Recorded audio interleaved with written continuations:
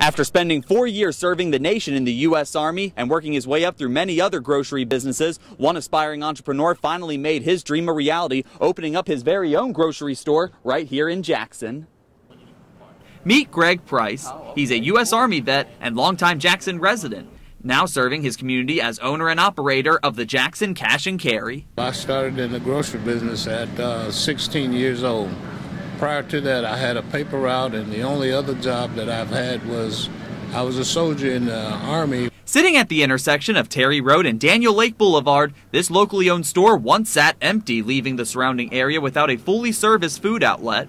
Taking a leap of faith, Price set out to change that. We were trying to reestablish it as a viable place for people in the community to be able to source their groceries. And not only that, trying to change lives of people in the community. On this journey to achieve his dream, Price is now one of the few African Americans in the city of Jackson to successfully own a major-sized grocery store, and has a message for the black youth watching. You can accomplish anything in life that you set yourself to do. You must be focused and always do the right thing.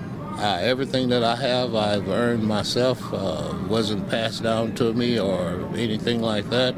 And taking advantage of the building size, Mr. Price isn't ready to settle as he looks to expand in more aisles as well as grow in merchandise offers, while also partnering with local charities in the area to keep serving the community.